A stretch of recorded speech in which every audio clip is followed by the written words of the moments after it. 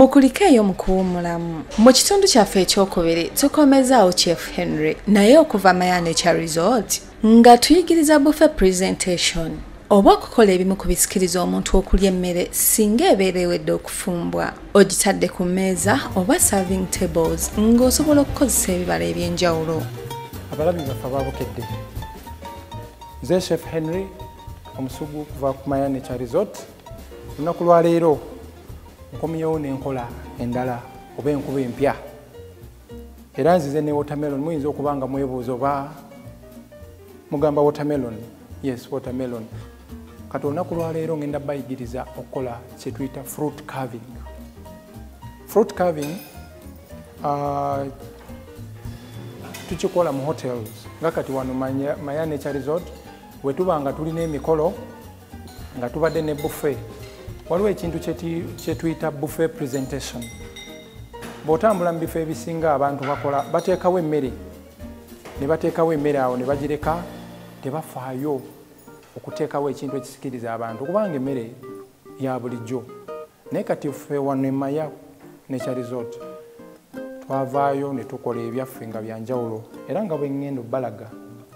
Bino tebyetaaga peeni na lupapula, njagala mutuule amaaso mugateeke ku lutimbe mulabe kye ngenda okukola kubanga kyakatandika butandisi action.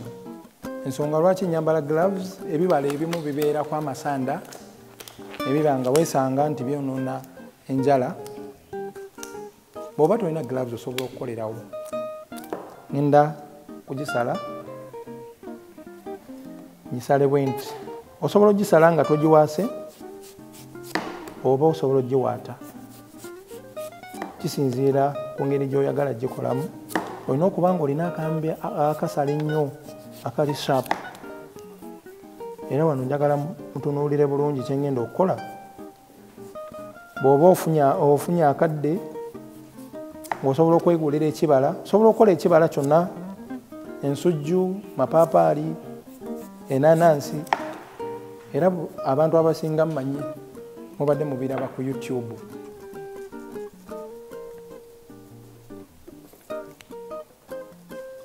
Abamu bamanyi okugamba nti tukozesa masiini, tokikubako bukubi ka decoration kavaayo nedda, tusala busazi n'akambe.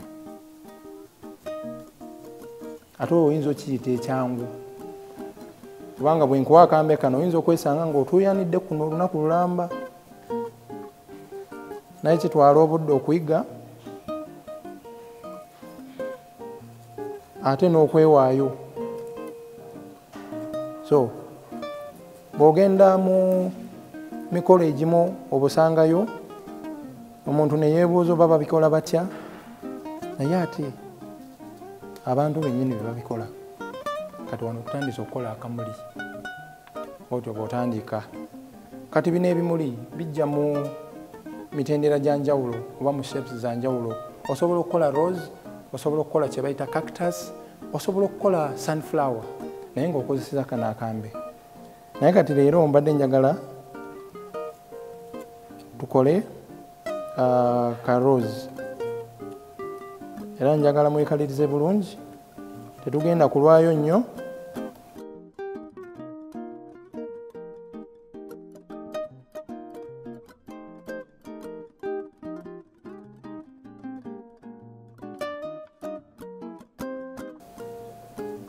Era nga bwe nabagambye tugiyita fruit carving, nayo profession eri awo. Bw'oba oli mufumbi ate nga olinamu experience, olina okuba nga oyiga ebintu bwe biti. Kati wano ngenda kukyusaamu bwe nkola bwe nti ojja kulowooza nkozeseza masiini naye ate nkozeseza kambe n'obukugu bwe nina n'ebbanga lye mmaze nga mbikola.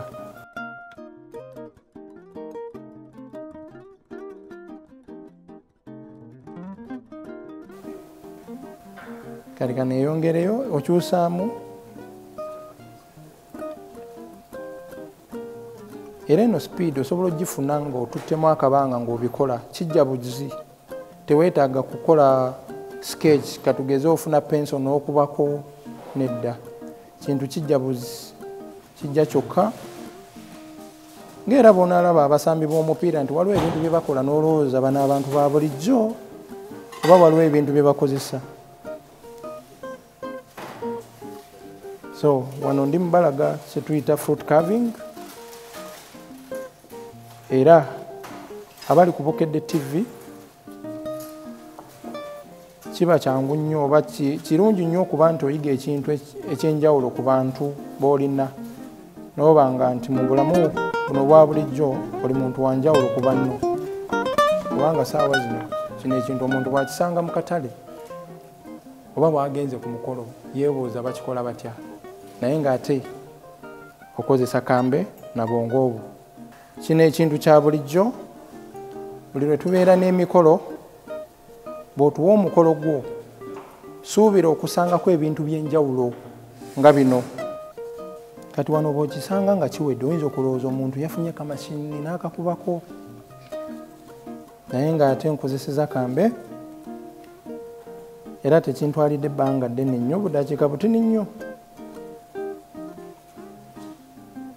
nembanga ekintu nkikoze nekigwa bulungi.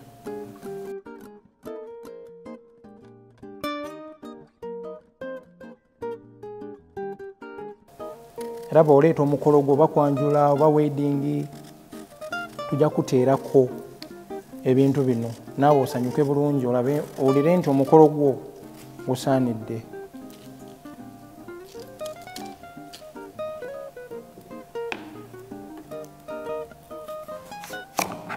Kati wano mbawaddeko sample bwe tuti bwe tukola fruit carving.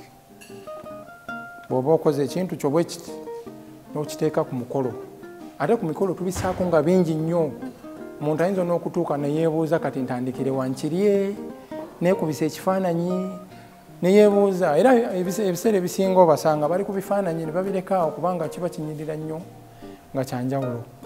Era mbadde mbakubiriza kansuubire akatini kembalazeeko kajja bayamba, mujja kuyiga ku kino. Ate okuyiga tekukoma, waliwo n'ebingi nnyo nnyo nnyo nnyo. Kano just kalinga omwana bw'anaagenda mu kindergarten n'atandika okusoma, yeno level esookerwako. Waliwo n'ebirala osobola okukola omutwe gw'omuntu n'owandiikako ebigambo happy birthday oba n'okolako ekintu kyonna. Mubadde balabi balungi, kansuubire muyize ku kino kyembalazeeko olunaku lwolwaleero. Nsigadde Chef Henry wano Maya Nature Resort. Mwebale nnyo okutulaba. Ate katugende mu kanyomero kaffe akawoomera ekyokunywa ne Coca-Cola.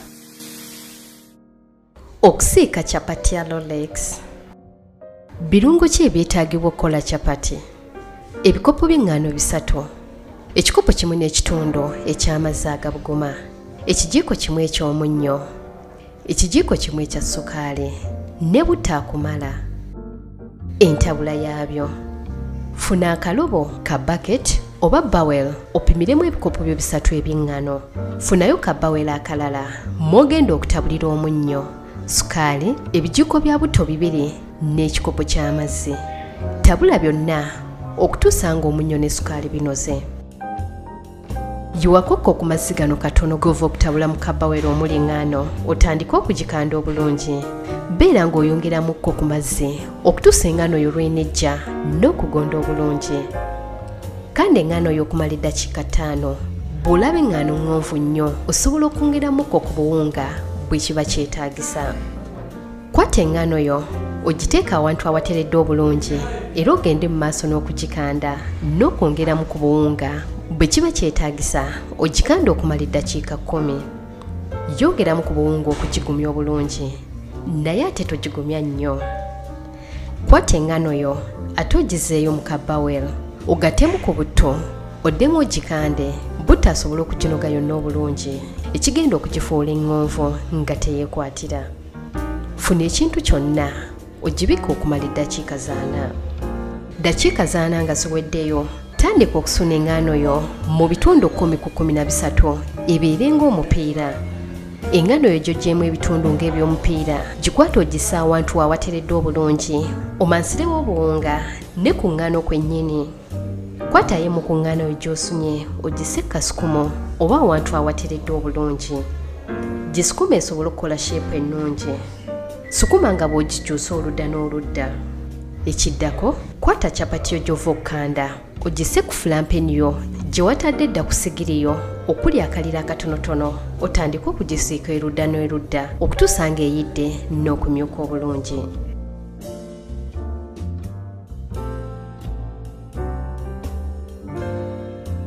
birungo ki ebyetaagibwa okukola rolex funayo amagi 2 ennyaanya akatungulu ofuneyo coriander leaves oba cotmeal oba dania omunnyo capati eyidde ne jiko 2 eza butto entabula ey'okola rolex kuba amagi ogattemu omunnyo gattamu obutungulu teekamu ennyaanya yongeramu cotmeal oba coriander leaves ebirungo bino byonna bitabulire wamu ku fulampeni yowako butajje olwotandika okusiika amagi go kwata capati yo ogisse ebbali olwoteekeko amagi g'ova okusiika tandika okuzinga capati yo n'amagi munda salaasala mu bitundutundu ogigabule oba otandika okwereera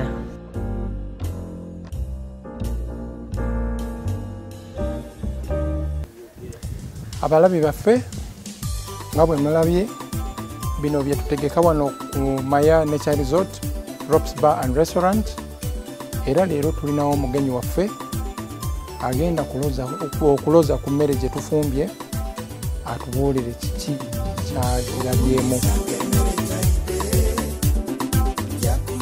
era nga bwe mulabye ekifaananyi kyatulaze mu maaso ge kitulaze nti emmere ali mu giwoomerwa mwebale nnyo mubadde balabi balungi ndowooza oyize ffe aba puroguramu ey'okufumba twebaza nnyo ba chefs okuva Maya Nature Resort okuli chef Rahuma, chef John Bosco, chef Henry ne chef Semakula ate katusisinkane wiiki ejja ffe abatesitesi ba puroguramu eno tubaagaliza sande ennungi.